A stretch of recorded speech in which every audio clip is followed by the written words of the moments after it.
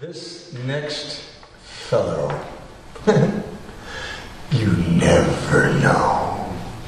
And that's what I love about him. You just never know. And it's very well thought out. And he's a great actor through his words and his content. Steve Grogan.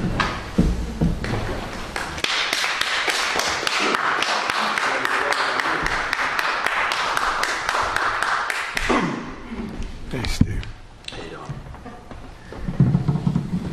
Okay.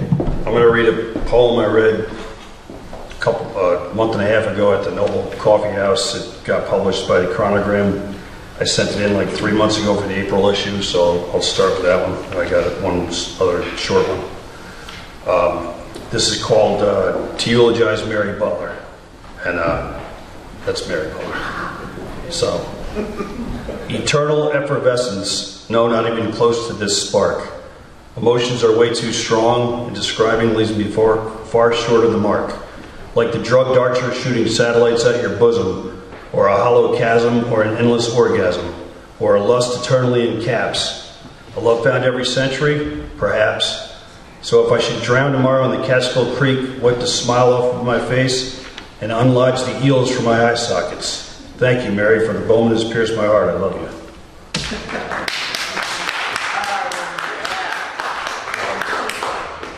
This is like the first poem I actually wrote about the stars, so see how it came out.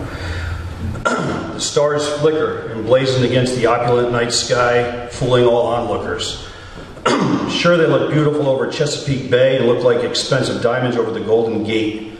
Can't see them in New York, it's always cloudy and full of hate. They look wild and unhinged over the valley. The belt of Orion's never straight, and always seemingly over my back porch like a reliable friend or mate.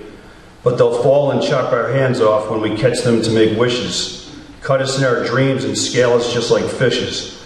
A chemtrail resembling lace snakes its way up towards the North Star like a ball of hot wax congealing on the head of a pin, or a bomb with a long fuse and an imminent explosion.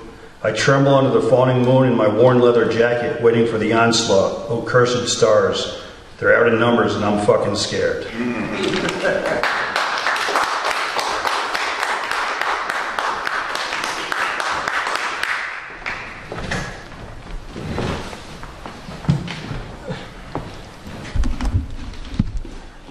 But you don't have to be. Because he's sitting right next to you. See, that's the beauty of the sacred feminine.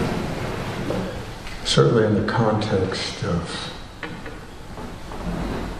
I guess it's the best way to frame it is in the androgyny of creation, the totality of totality. And all the religious entities that have become geopolitical because of their absolute certainty of their method towards spirituality. When creation has no editorial, it has an intelligence, a consciousness, and it keeps growing. And at best, those of us who choose to be conscious will awaken the spirit within this temporary pod to maximize the experience to the best of our abilities for the longest of times. But you're blessed. Enjoy it and have fun. And shame on you if you don't.